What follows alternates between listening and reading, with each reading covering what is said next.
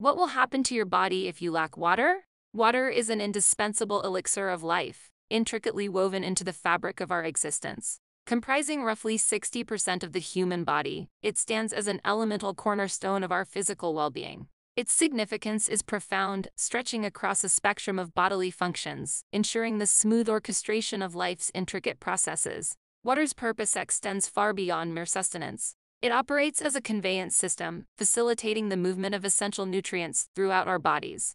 Vitamins, minerals, and other vital substances ride its currents, ensuring they reach their intended destinations within us. Without water's guiding hand, the body's inner machinery grinds to a halt, leaving us malnourished and vulnerable. So, do you know the importance of staying properly hydrated?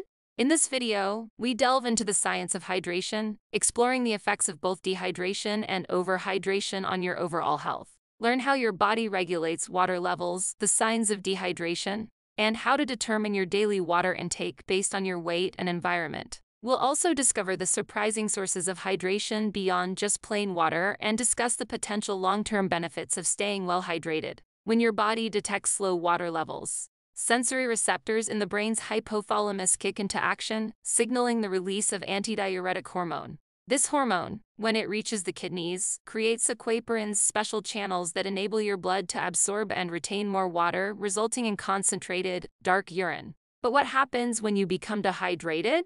Dehydration can lead to significant drops in energy, mood, skin moisture, and blood pressure, along with signs of cognitive impairment. A dehydrated brain has to work harder to perform the same tasks, and it even temporarily shrinks due to the lack of water. On the flip side, overhydration, also known as hyponatremia, is typically caused by consuming too much water in a short time. Athletes are often at risk due to complications in regulating water levels during intense physical activities. In normal situations, maintaining proper hydration is relatively easy. The old adage of drinking 8 glasses a day has been refined, with the consensus now being that your daily water intake depends on your weight and environment. Men should aim for 2 to 3 liters of water, while women should aim for about 2 to 2 liters. These values can be adjusted based on your health, activity level, age, and environmental factors.